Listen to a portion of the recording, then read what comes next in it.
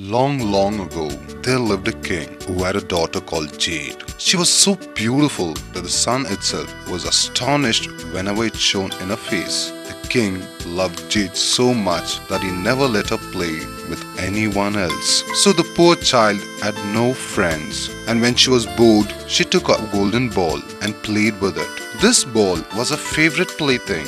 One day, Jade's golden ball rolled straight into the well.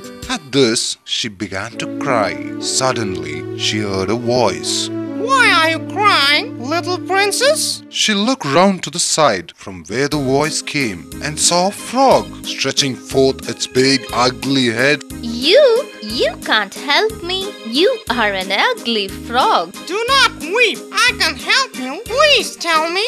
My golden ball fell into the well, and the well is so deep. Okay. What will you give me if I bring your golden ball up again? Whatever you will have, my clothes, my pearls and jewels, and even the golden crown which I am wearing. I do not care for your clothes, your pearls and jewels. But if you allow me to eat from your plate and sleep in your bed, I would bring the ball for you. She thought, how can this ugly frog be anyone's friend? Oh yes, I promise you all you wish. The frog jumped into the well and it came up again with the ball in his mouth and threw it on the grass. Jade was delighted to see a pretty ball once more. She picked it up and ran away with it, forgetting all about the frog. Wait, princess! The next day, just as the royal family sat down to dinner, there was a knock at the door. Jade went to answer it, and to her amazement, she saw the ugly frog sitting there. Good day, princess! Jade was so frightened to see the frog that she slammed the door and went back to the table. Who was that, my child? It is an ugly frog. What does the frog want from you? Jade narrated the old story to her parents. If you gave your word, you must keep it. Allow your frog friend to come in. So Jade went to the door and let the frog in. Tap, tap, splash, splash came in the frog, and with a lid sat beside Jade at the table. He ate from a plate and drank from a cup. I'm tired now. Princess, take me to your bed.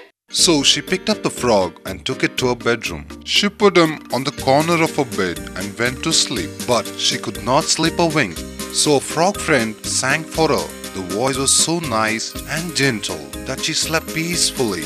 At dawn, the frog waved goodbye and went into the forest. That's the end of him. Next day, the frog came at dinner time, ate from a plate, drank from a cup, and went to bed. Before sleeping, he sang for the princess. I wonder if he is going to make his home here. That is not a bad idea indeed. He seems to be very kind and a good friend. The third day also, the frog came. You have kept your word, my princess, and at sunrise, you will be rewarded with a surprise. Jade wondered about it for a long time, but she could not understand. When Jade woke up in the morning, she was astonished to see the most handsome prince she could have ever imagined. Thank you, princess. You have broken the spell. Who are you? I am Prince Roland. An old fairy turned me to a frog, for I treated the animals very badly. She cursed me that only when a beautiful princess would allow me to eat from her plate and sleep in her bed for 3 nights, the spell would be broken. And so you did. Come with me to my kingdom and be my wife. Jade would hardly believe what was happening. Oh yes, I will marry you. They narrated the happenings to the king and the queen. They blessed the couple. From that day onwards, Jade was very careful to treat the animals with love and kind.